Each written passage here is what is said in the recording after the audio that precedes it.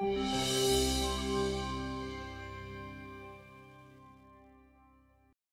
asked you to use fire Teaching children about wildfire, preventing foodborne illness, and greening USDA. Those stories and more in USDA Week in Review.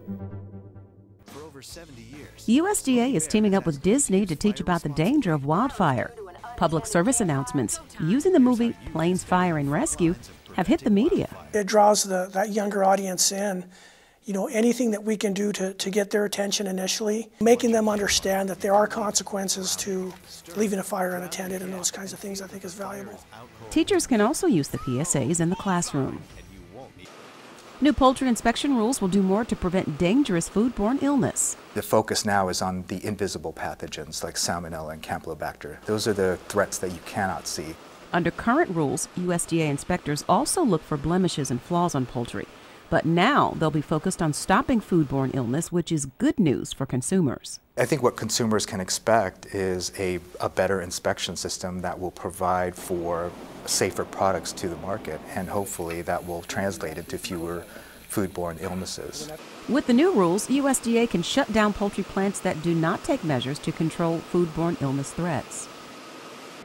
USDA headquarters is helping the environment by going greener, especially with the roof covered with live plants. The intent of the green roof is to absorb the stormwater, to retain it, and allow the plant materials to help clean and cleanse the stormwater runoff. Another green improvement is a rain barrel in the people's garden that catches and holds rainwater. The rainwater would otherwise go into the hard surface, get chemicals, get polluted, and run into the river. We're absorbing it and reusing it. The green roof and rain barrel are two USDA efforts to keep runoff out of the Potomac River and Chesapeake Bay.